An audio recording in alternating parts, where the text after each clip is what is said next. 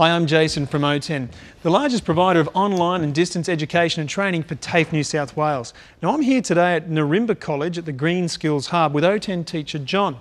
What are you going to be talking about today, John? Thanks, Jason. We're going to be looking at how to measure an existing building. So we're going to look at things you need to do to measure a building, the elements you need to look out for, and the process of measuring an existing building for any plans to be done for alterations and addition. We're going to need a few tools for this job, so I've got my laser distance measurer and my measuring tape. What else do we need, John? Pencil, rubber, need some, if you could get some grid paper. It's, you can buy it from stationery shops, clipboard and plain piece of paper. Great, let's get into it. Let's go.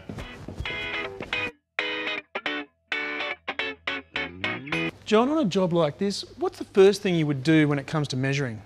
First thing you ought to do is site the building. Do a sketch of the building and any features or elements within the building, for example, your doors, your windows, and any features that are part of the building. Then from there, we'll take the sketch, our tape measure, and we'll start measuring our building. Great. Okay, well, if you need me, give me a yell. I shall.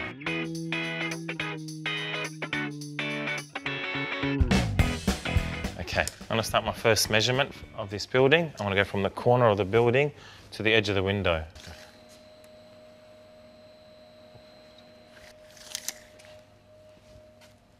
And I'm going to measure now from the window opening across.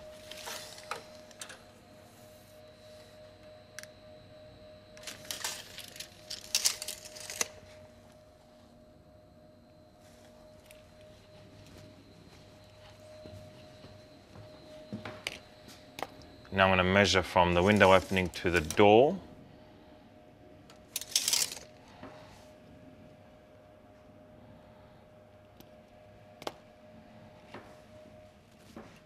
And now I'm going to measure the door opening to the entry to the house.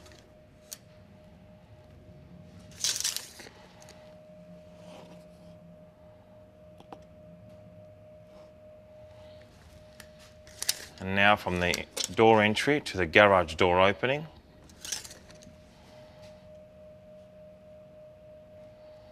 And then the garage door opening measurement, I'm going to measure that full opening.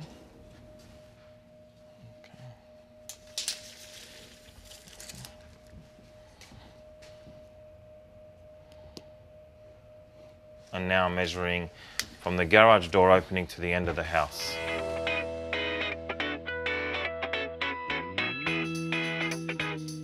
Now I'm going to start the height measurements of this building.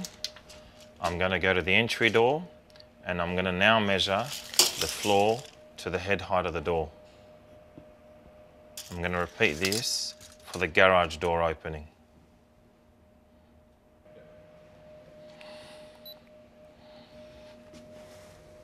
I'm going to use the laser measuring tool. I'm going to place it on the floor and then shoot the beam up to the eave overhang. Now that I've finished measuring the heights, I'm just going to grab the tape measure and just get a rough idea of the eave overhang that we have on this building. Now that we've come inside, just like we did for the outside, I'm going to sketch the inside of this building and I'm going to sketch this room. Now that I've finished sketching, I'm going to start to measure the depth and the width of the room.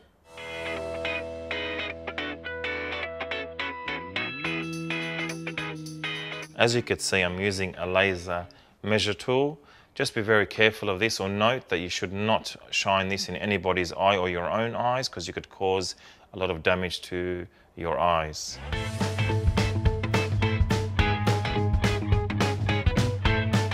As you can see, there is a blade wall here. I'm going to have to measure this wall on its own, and I would repeat this for any other features or elements within the room that cannot be done with the laser measure.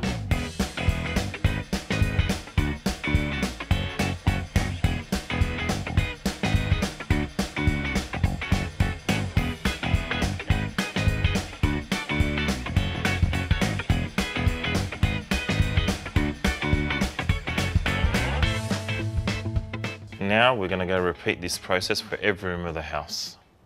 Now that we've finished measuring the building externally and internally, it's good to just go over your drawings and quickly check if you've got all the information required.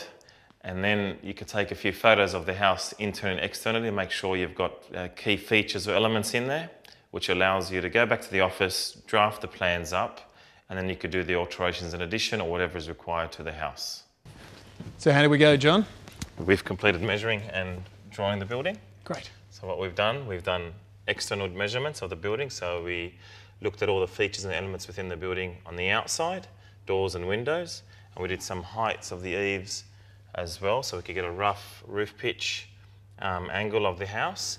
Then we went internally and we did some internal measurements of the building. So we looked at the features and elements within inside the building, floor to ceiling height, window locations, window sill heights and head heights, and that gives us a good feel of the house. Now we can go back to the office, take all this information and start to draft up the plans, and we could do whatever is required, alterations and addition, whatever's needed for the house. Great. Well, thank you very much. Take it easy.